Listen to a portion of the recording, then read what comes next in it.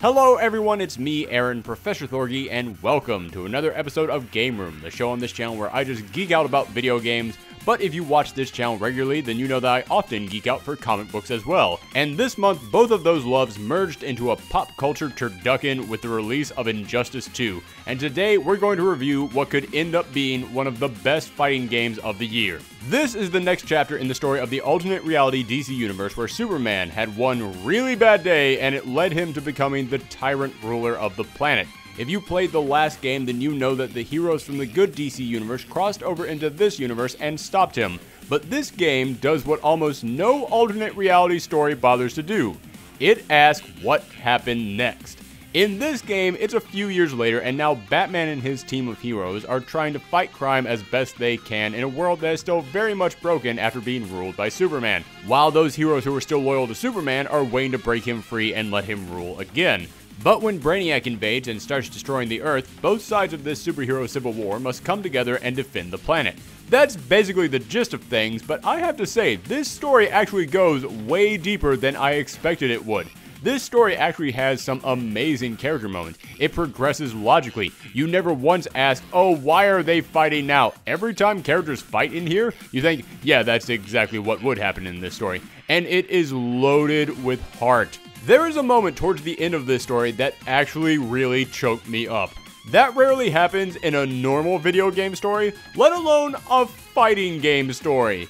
There is no question in my mind that this is the best story mode I've ever experienced in a fighting game, and it's not just because of the writing. The actors each nail every scene, and the facial expressions are some of the best I've ever seen in a game. It is crazy for me to think that when the developers were making this game, they looked at the story mode and didn't think, yeah, we'll just throw it in there as something. I mean, it's not the reason people are buying this in the first place, so who cares? But instead, they looked at it as being just as important as the fighting mechanics themselves.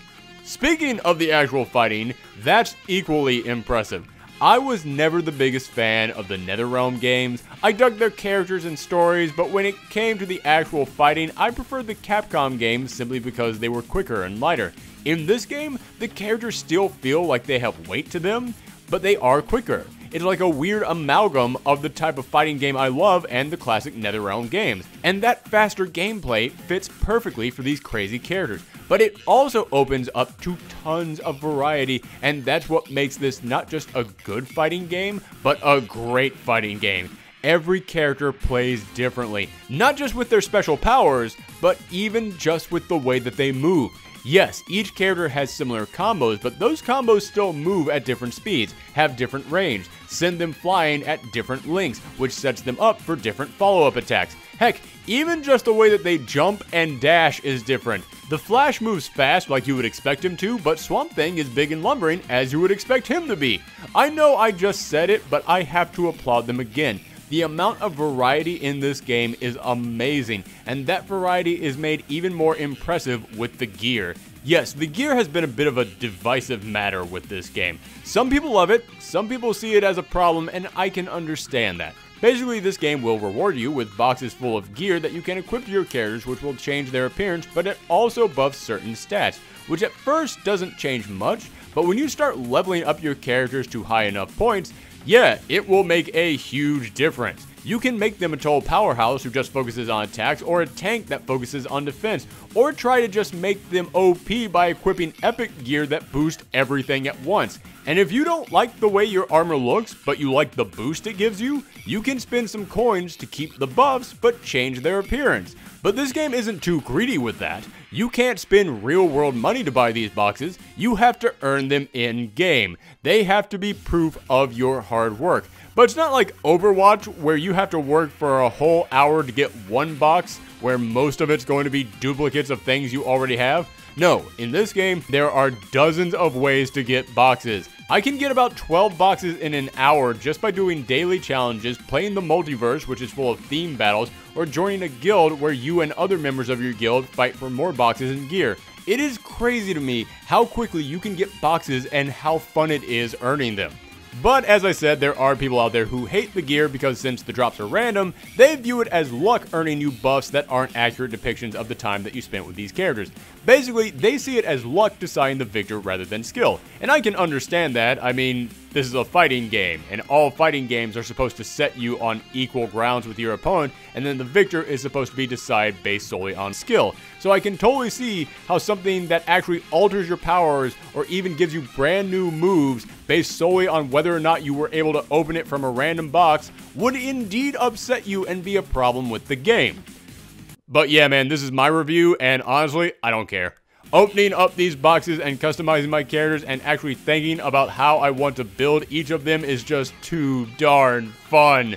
I keep finding myself staying up late saying, just a few more boxes. I'll just open one more gold box and then I'm done. Yes, I have a problem, I'll admit it.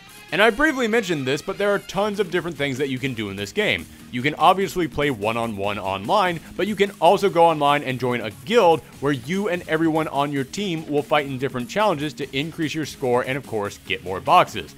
Then you can also play by yourself in the story mode or go into the multiverse where you have to climb various towers, each with their own challenges that can range from anything like ice rain down from the sky or summoning out other characters to fight alongside you. And these multiverse rings are updated every single day to give you a ton of variety. And of course, there is an arcade mode, but the arcade mode is hidden in the multiverse rather than being its own mode. Yeah, it's kind of weird to me that they did that, but hey, at least it has an arcade mode, unlike some games I could name. My point is, there is a ton to do here. Not just in terms of modes that are constantly updating, but also with the countless pieces of gear to find.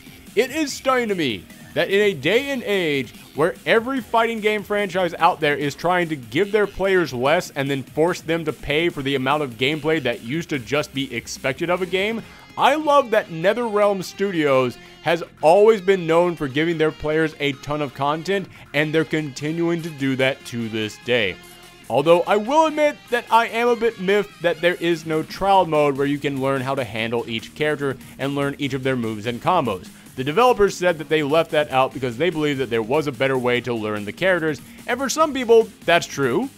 But I still found myself all throughout this game picking up a new character and asking, wait, I must have done that wrong. Is that what was supposed to happen? And this one is a small nitpick, but even though there's tons of content in this game, I feel like there aren't enough stages. If you sit down for a night of Injustice 2, you're going to run through every stage pretty quickly and then find yourself playing through them over and over again. I've played this game for less than 2 weeks and I'm already getting sick of seeing the exact same background so many times. But aside from that, yeah, that's it. Those are all my complaints. I've tried to think of other problems just so that I could go into more details, but that's about it.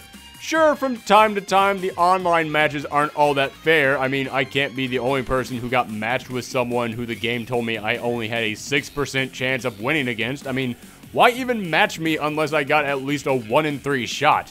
But hey, at least the matches go through and they run pretty smooth, so I can't even really complain about that. End of the day, this game has so much content, such variety in their characters, a fun new gear system that could very well change the fighting game community, and hands down the best story I've ever played in a fighting game with an ending that gave my geeky little heart chills. I thought this game would be good, but I found it to be close to perfect. Injustice 2 gets a 9.5 out of 10. Thanks for watching, everyone, and remember you can see me stream this game over on Twitch at twitch.tv/ProfessorThorgy, and if you want to join the Thorgi Corps, our guild on Injustice 2, I'll leave the code in the description down below, and of course you can always find me on Twitter and Tumblr at Professor Thorgy. Thanks again for joining us today. Come back next time.